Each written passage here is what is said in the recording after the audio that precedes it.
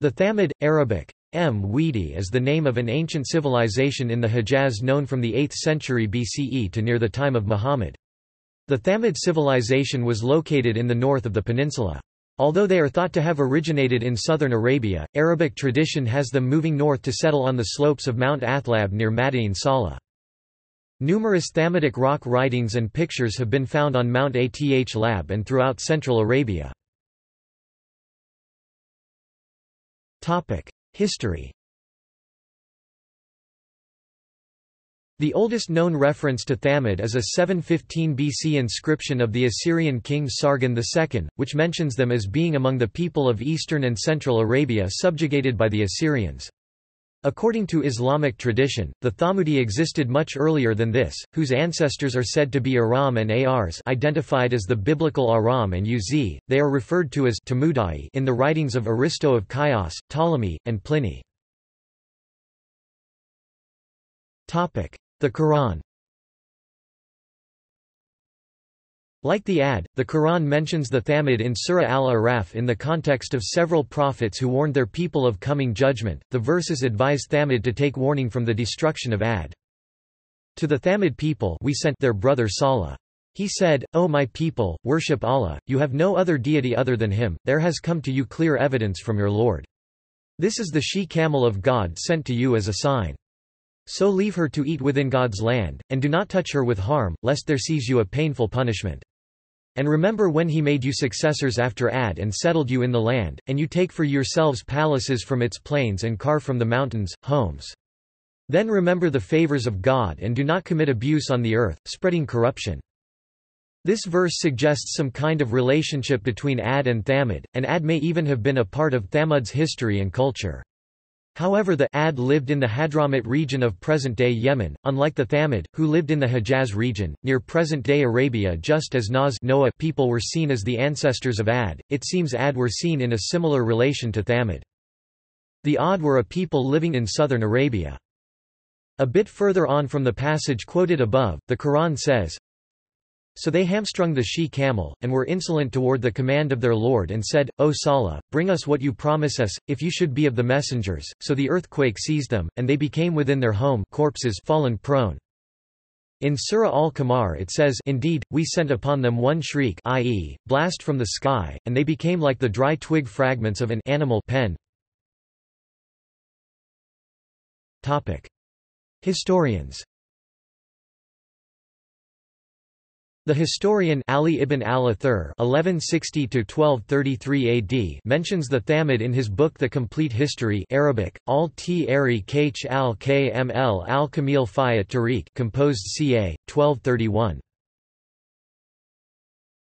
Topic: Ibn Khaldun. Historian and scholar, Ibn Khaldun also mentions the Thamud several times in his universal history Kitabu el-Ibar (Arabic: Ktab al-Br), the Book of Lessons, written in the late 14th century, but only in passing, seldom giving much information. This can be illustrated by what happened among the nations.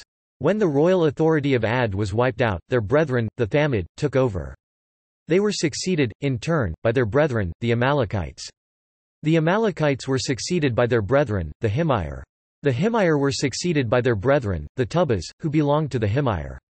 They, likewise, were succeeded, by the Adwa. 130 Then, the Mudir came to power. The Yemen, al-Bahrain, Oman, and the Jazeera have long been in Arab possession, but for thousands of years, the rule of these areas has belonged to different Arab nations in succession. They also founded cities and towns there and promoted the development of sedentary culture and luxury to the highest degree. Among such nations were the Ad and the Thamud, the Amalekites and the Himyar after them, the Tubas, and the other South Arabian rulers Adwa. There was a long period of royal authority and sedentary culture. The coloring of sedentary culture established itself firmly. The crafts became abundant and firmly rooted. They were not wiped out simultaneously with each ruling dynasty, as we have stated. They have remained and have always renewed themselves down to this time, and they have become the specialty of that area. Such special Yemenite crafts are embroidered fabrics, striped cloth, and finely woven garments and silks. Script. A script graphically similar to the Semitic alphabet called Thamudic has been found in southern Arabia and up throughout the Hejaz. The script was first identified in a region in north-central Yemen that is known as Thamud, which is bound to the north by the Rub al-Khali, to the south by the Hadramaut and to the west by Shabwa. The script was named after the place where it was first discovered, not for the people. Inscriptions in Thamudic come mostly from northern Saudi Arabia, but can be found throughout the Arabian Peninsula. Identity.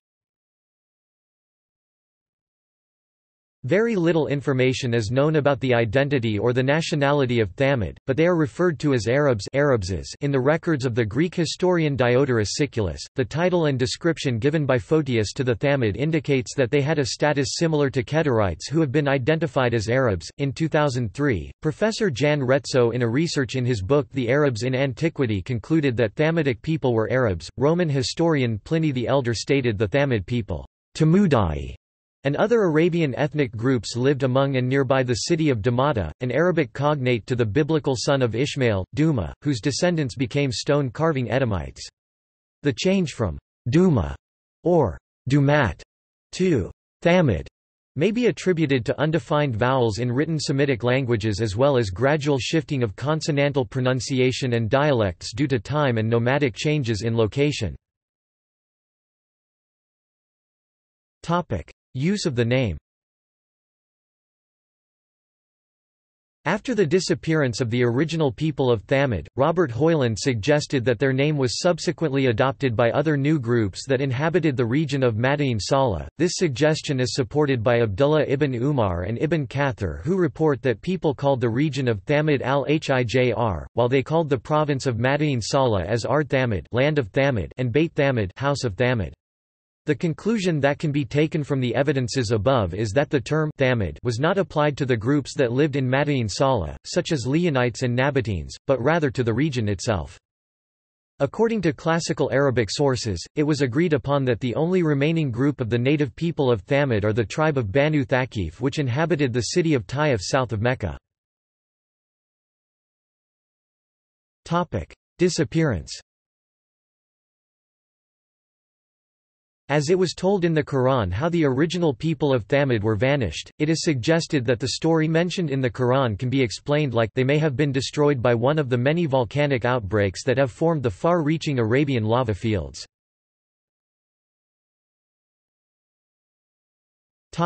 See also: Atlantis of the Sands. References. External links. Media related to Thamud at Wikimedia Commons. Retzo, Jan 2003. The Arabs in Antiquity, Their History from the Assyrians to the Umayyads. Routledge Curzon. The Story of the Prophet Salah.